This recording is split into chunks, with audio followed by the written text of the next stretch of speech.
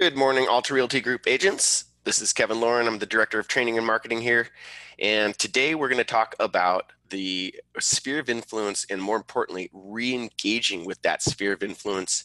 It's the first of the year. It's time to circle back and get on the deal. So Bill Seitz is joining us as well. Good morning, Bill. Can you hear us? Good morning, Kevin. How are you? Doing fantastic. It's a rainy day here on the Central Coast from the satellite marketing office, but it's a beautiful day. And how are you Is it, today? is it really? It's raining. It's raining up there, huh? Oh yeah, it's raining like cats and dogs up here right now. It's a bluebird day down here. It's not a cloud in the sky. I'm sure our Northern California agents are experiencing the same thing I am. For sure.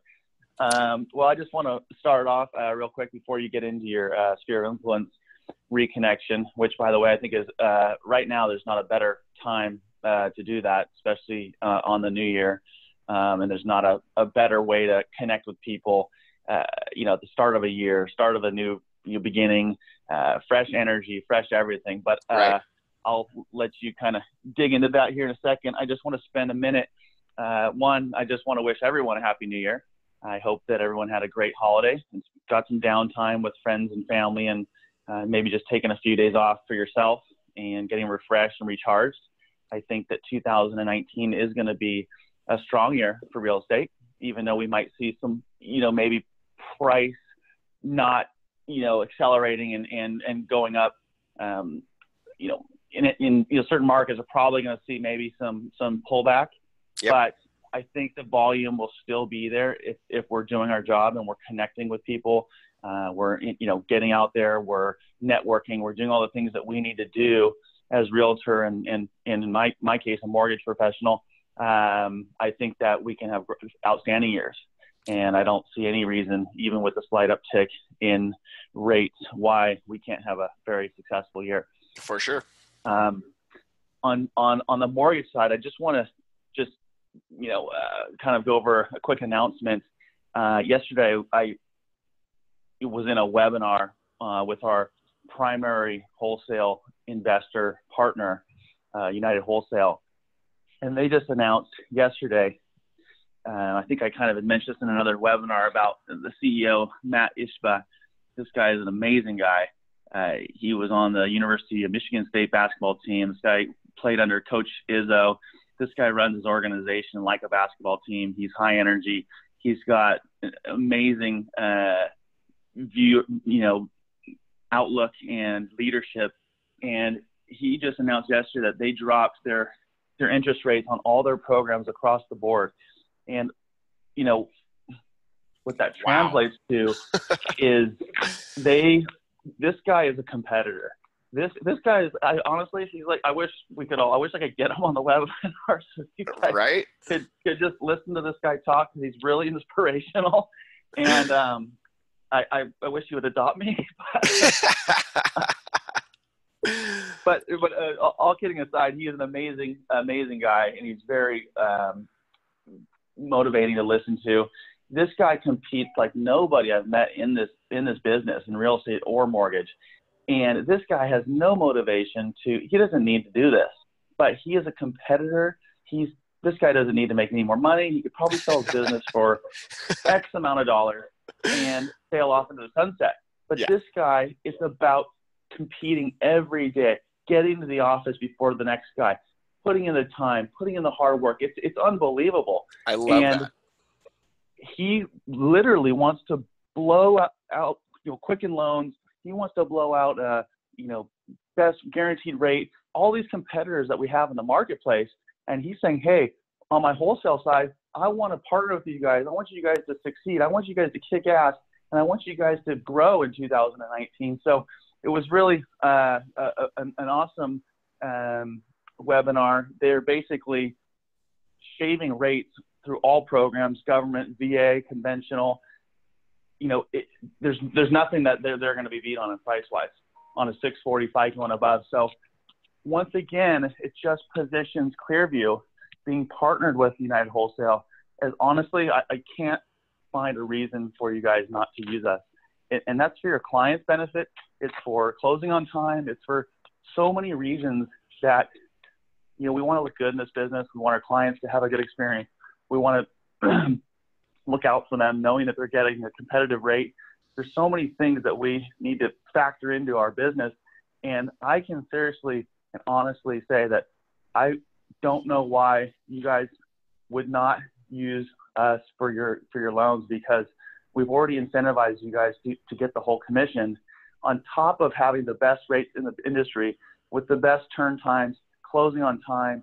I just honestly, it's the table is set for 2019, and we really, really want you guys to utilize us so we can all grow this year. Let's make it an awesome year, and let's grow together. Heck yeah, Bill. And we do have one or two new agents on the line, so just briefly go over our incentive program for using Clearview. Yeah. So what we did, guys, for the new agents on the phone, we created a loyalty program. And to my knowledge, I don't know anybody else in the industry that's doing this. So what that means is, if you have a buyer and you guys bring the deal in through Clearview, we fund the loan as you close your transaction. You guys will not pay a transaction fee. So if there's a $10,000 gross commission, you're going to keep $10,000. The only thing that we do take is a $75 compliance fee, because we want to make sure that all of our files are compliant through the BRE, which I think everyone understands the importance of that, being in this environment of doing real estate and legal contracts and having disclosures and the different things that we have in the various areas of the state. We obviously want to make sure that we're compliant, one, to protect you guys as the agent, and one, to protect the company. So we really want to make sure that that's the case. So other than the $75 compliance fee, you guys are keeping all of it, the whole commission.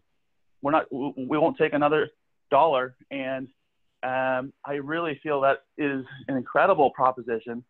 So not only can you be confident on getting your loans closed on time, you're making 99% of the, I don't even know what it would, depending on the amount of the commission. It's pretty much the whole thing. So that's our loyalty program. A lot of our agents are using it exclusively now, and they realize that they can use those extra dollars, even if it's $600 transaction fee.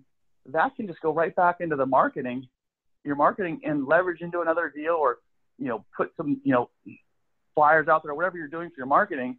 Yeah. It's just more money back in your pocket, allows you to grow. Kevin, I know you're really, really good at giving agents ideas on what to do and how to spend their money. So I think that it's just a really good way for all of us to succeed. For sure. Thank you, Bill. Really appreciate that. And we're looking forward to a good 2019 with you. So yeah, anything, and then also want to remind everybody that we do have a chat feature. So if you have questions, go ahead and use the chat feature. We also can bring you on the line. You can ask questions. This is a completely interactive webinar as usual. So thank you, Bill. Absolutely. All right. And then also we do have our corporate broker, Travis Breton, on the line. Travis, can you hear us? I can hear you. How are you doing today? I'm well. Thank you, Travis. How are you? Great. All right, good. So Travis always has some really good insight with all of the things that we do here, and so we always want to have Travis on the line. So today we're going to talk about re-engaging our sphere of influence. It's really important. The NAR data tells us that 42% of all deals on average come from agent sphere of influence. So it's an incredibly important segment of our business to be engaging with our sphere of influence and doing it effectively. NAR also data tells us that 22% of sellers work with a realtor they've worked with before.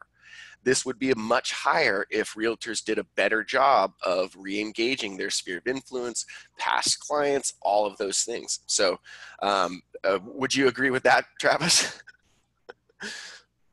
I definitely would. I was actually just talking to an agent late last week who was upset because he had reached out to a buyer that he had sold a home to a couple of years ago and found out that he had just listed it with another broker. And so he was kicking himself. He's like, I should have done a better job keeping in touch. And You know, he missed out on a $600,000 listing. How often do we hear that? We hear that all Yeah. the time. And the client said, I totally forgot about you, and I totally would have used you. You know, he had no reason not to. He just wasn't top of mind.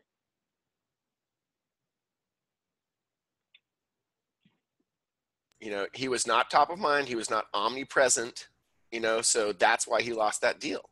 He could have had that deal easily. He should have had that deal. Yep, that was an easy one. Those are easy. So this is the low lying or the low hanging fruit, you know, and it's right there. So agents forget about it. Oh no, I gotta spend all this money on marketing and, you know, new leads and internet leads and all this stuff, when your biggest, you know, group of sales is going to come from your sphere of influence. So really, really an important thing. I think we pound on this all the time, but it's worth pounding on. So before we go into a couple of good strategies on how to re-engage, just wanted to, I was part of a conference not long ago that was talking about the best practices and what do the top agents in the industry do. So I just have a cool little, you know, kind of a rundown list. You know, so the best agents in the industry, they are kind, they are willing to help, they are willing to share, and they have a philanthropic kind of an attitude. They have a commitment to kindness. They have a commitment to helping their clients, and they are part of the community. So another thing that we found with all of these, you know, top producing agents is they are part of the community. They have a coach or a mentor. They use these coaches and mentors to keep them accountable. They join mastermind groups. They're in constant state of motion. They have a calculated constant momentum. You know, they wake up early and they go to bed late. They are involved with clubs, sports, kids activities, local events, charities, clubs, Rotary, all of that kind of thing. These top agents take a nice vacation once a year. They relax. They understand the value of those things as well. Another kind of an interesting note is they talk while standing. So this is something that I always do. I stand at my desk. I don't sit at my desk. I haven't sat at my desk in probably 8 years. And so I think that was a kind of a funny one that, you know, stuck out to me. Another thing that's important with these top agents is they have a systematic approach to their business. Chaos does not rule the day. They are in control of the day. They have a plan for the day. The day doesn't run them. We all know that, you know, things can go awry, but if you are just, you know, running around by the seat of your pants, it's not effective. Another thing that all of these different agents had is they plan for results. They have a CRM. They have a transaction management system. They do automated marketing. They utilize technology. They think systematically. So these are just kind of the you know, the ingredients for success. Even before you start thinking about re-engagement and all of these other things, just having the mindset of you know, these kind of being the top agent, that is really going to, you know, set you up for success. Travis, you have anything to add there? No, I think that's all really, really good info. I made some notes to speak about as well, just some things pertaining to the time of year that it is, that it's a really good time of year to be reaching out, re-engaging with clients, especially past clients, no matter how long ago you sold them a home. It's just a really good time of year to be doing it because it's easy.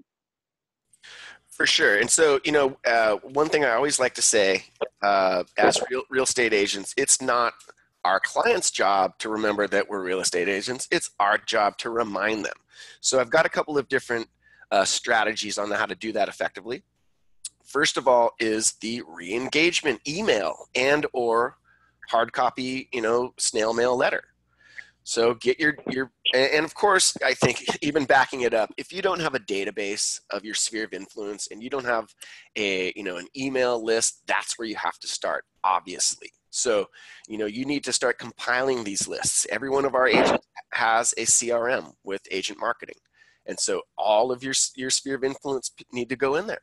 Do it one by one. A lot of people have a spreadsheet you can just upload. So that's step one. You got to have a list to communicate to. So a re-engagement letter is basically just this, and I will send everybody a copy of this that's on the line today. It's just saying exactly that. Hello, client. Hello, friend. This is Kevin Lauren. I'm a realtor. Remember, I'm still doing this. By the way, wanted to make sure that you have access to my website, which will give you access to the MLS.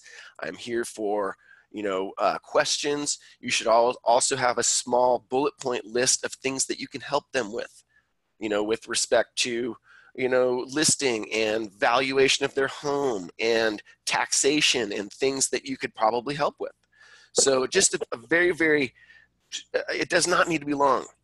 These communications should be very, very concise, but it's a communication, and it is a reason to reach out. And so you always have to have a reason, so that just this, hey, just wanted to make sure that that I'm still doing real estate and I'm doing these jobs and all that kind of stuff is a great reason to contact them. And then, of course, you're going to send them a link to your website. On your website, you can have your testimonials, you can have all of your listings, you can have your past sales. And so just a really, really easy way to remind them. Another way, and I think everybody needs to do that, but as part of the re-engagement letter, you can also talk to your clients about a few different campaigns. And so I've done a lot of different webinars on the Move Up campaign, where you are offering that person, hey, if you're ready to move up to another property, I offer a discount when I am able to sell your other property. When you go to move up. And so you can, whatever the price point is, you can decide on what that discount is. Sometimes it's a 1%. It's kind of an easy way to do it. And that way they know, hey, this person, I'm going to get a deal when I use this person. So that's an easy one. Another one is to make sure that they know that you run a referral contest. Yes, a referral contest. Everybody should have a little contest where they're asking their sphere of influence for referrals. And so the theory there is literally once a month or once a quarter, whatever your budget can afford, you want to run this contest. And so anybody within your sphere of influence that sent you a referral, and I think quarterly is a really good way to do it, you're going to put those names into a hat or into a bag or something cool. You're going to film yourself picking out the name and say, hey, John Smith just won whatever it is that you're giving away. And so in the summertime, it's great to give away a grill or, barbecue stuff. And in the wintertime, maybe it's more stuff like gift certificates or just, wintertime kind of items. So it's a really easy way to, again, recontact your sphere of influence once a month or once a quarter and say, hey, John Smith won the raffle. And that way you're perpetuating that. They're getting used to hearing you contact them quarterly. And then as part of that, you also want to have a monthly newsletter to your sphere of influence. Can't tell you how important this is. Bill Seitz and I, when we ran Baja Surf Properties, selling coastal real estate in southern Baja to Americans and Canadians, that single thing was the thing that re-engaged our client base and our sphere of influence the best, and we had the most success with sales with that piece. And so I can't stress how important that is. And then, of course, you're going to invite all these people to social media, and you're going to, ask them to like your Facebook page and to follow you on Instagram. And so that way you're also getting the touches on social media as well. So those things, if you just do that, you're going to be way more top of mind when your sphere of influence people do come around and they're ready to make a purchase or they're ready to sell their home. Travis, what do you have to add there? Yep. I mean, you touched on a few of the notes that I already had. Again, timing of the year is excellent for, letting people know, hey, I do have this referral contest, or I pay, some sort of referral bonus or something like that. Whatever your program is, to remind them of what it is. It's also a really, really good time of year to reach out and just send people the final HUD statement from their home, because they're going to need it for their taxes this year. So if they bought a home in 2018, they're going to need that document, and they're going to scour their email, or maybe they threw it away if they received it from escrow. But it's a good opportunity to just reach out and say, hey, you're going to need this. Thanks for doing business with me last year. As a reminder, I run this referral contest or whatever, and then ask for business as well. So it's a good time to send out that piece. It's something that they're going to need, and it's something they always appreciate as well. That's brilliant. Yeah, and then setting up the newsletters. It's a good time of year also to get your CRM going if you don't have one going already. Get a 12-month campaign in there for yourself. You can pre-do it if you want, to go out over the next 12 months to people. Things to put into your CRM, and to task yourself to reach out to your past clients is, home anniversary dates, birthdays, things like that, information that you may or may not have, but more than likely have. Ask yourself, in 6 months, I need to reach out to, the Joneses and say, congratulations, it's been a year since you've been in your home, It's just a good reason to pick up the phone and give them a call. Another one is, you talked about asking them to follow social media. That's an excellent one. It's not, sometimes you have to go a little further than that and connect with them on Facebook, request their friendship on Facebook, and just don't ask them to follow you, because they may or may not do that. Same thing with Instagram. Find their profile, follow them. Maybe you'll get a follow back, hopefully. Send them a message through there. Say, hey, I just want to connect. It's great working with you, so on and so forth. So it's a good time of year to kind of set all this kind of stuff up and set yourself up for a successful year. For sure. And then, with the whole, referral program and move up program, those are great things to be posting on social media anyway. It's just good social media content. And, then, that's where you do, the 30-second video clip of you pulling the name out of the hat. Hey, John Smith just won this. And so just really, again, it's just good reasons to be contacting and touching people and, reminding them that this is what you do. You're the expert here. So super, super important, guys. Remember also that what I like to do is, schedule a training session with me. So everybody knows, or everybody should know, that you can go to calendly.com/Alta Realty Group, and you can schedule a 60-minute training with me.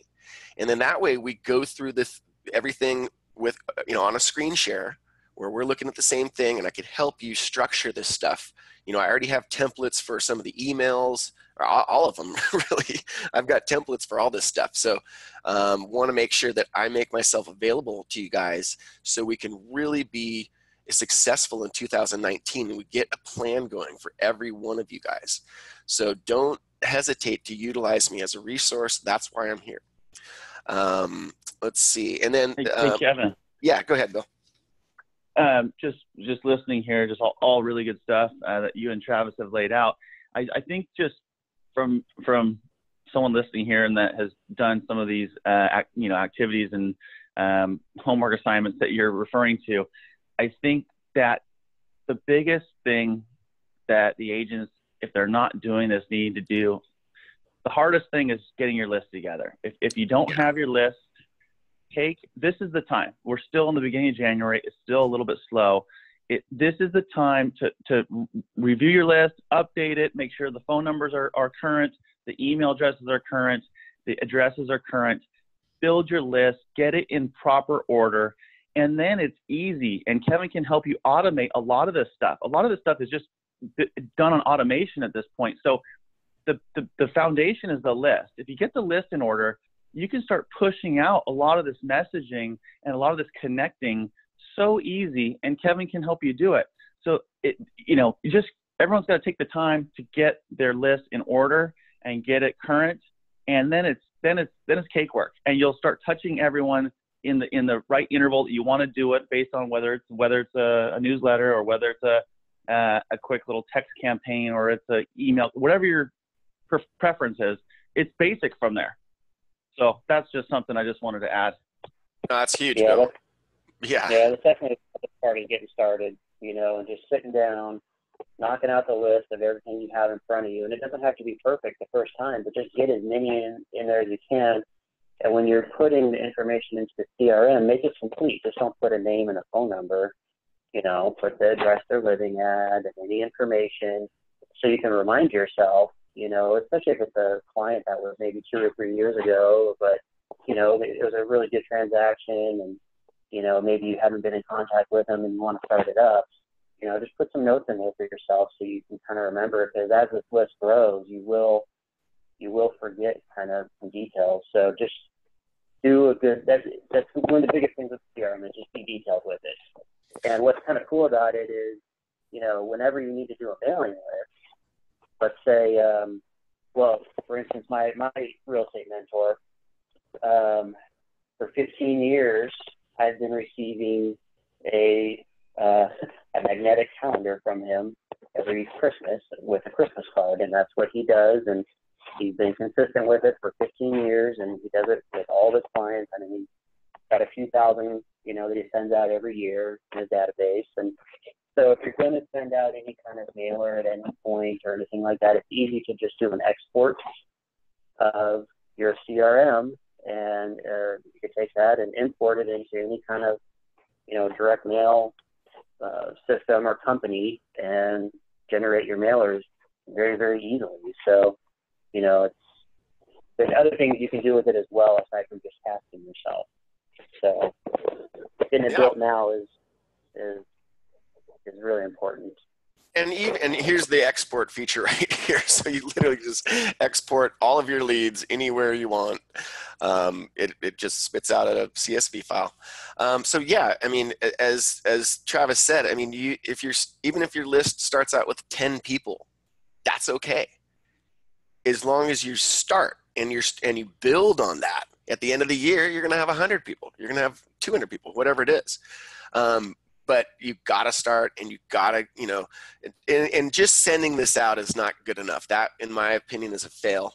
You need to send this out and follow up with a phone call. You're a human being. Talk to these people, make sure you have their information. Hey, just wanted to reach out, just see how you guys are doing, make sure that that, I'm a professional realtor. This is what I do. I don't know if we connected on that level yet, but just want to make sure that I do that. And here's my resources. I just sent you an email. Even if you're leaving a voicemail, everybody on your list in the month of January needs a phone call. And in my opinion, they need one once a quarter. Everybody on your list needs a phone call once a quarter, even if it's just a voicemail. And that doesn't mean hound them and, hounding your friends and calling them weekly. That's not what this is about. This is just friendly little reminders. We're not being obnoxious. We're being proactive, and we're being assertive, but not obnoxious. It's a fine line. There's lots of throughout the year where you can be emailing them something. Let's say, okay, so, tax season is coming up. Tax laws have changed. That may affect some people, and maybe you email out some information, and then you're following up with a phone call just to make sure that they received it, Yeah, and you're going to want to talk to some of these past clients, a few times a year, just as a reminder, as well as, sending them some, email communication, things like that. So there's, think about some different times a year where it's really easy to just reach out to somebody and give them a little information. One thing that when an agent does that I know is they always send on the home anniversary date, they just do a CMA report for their home and mail it out to them, because people always like to know the value of their home. So 100%.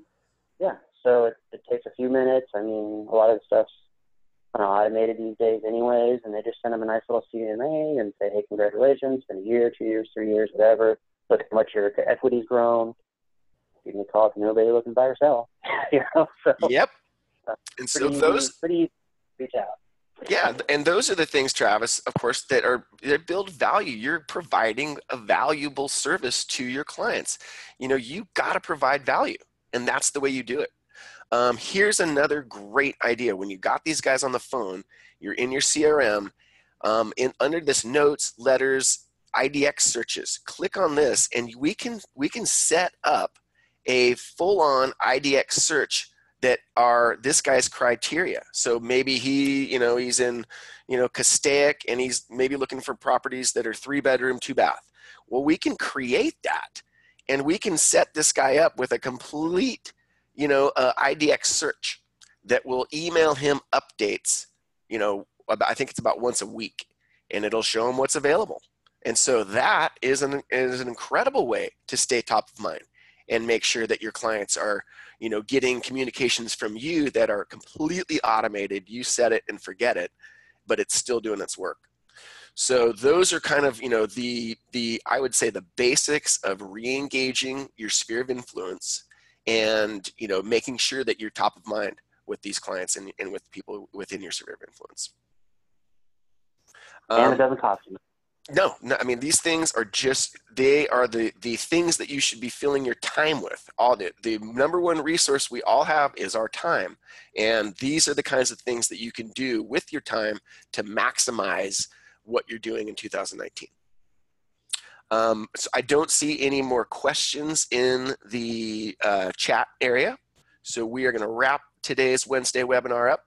Really appreciate you guys taking the time.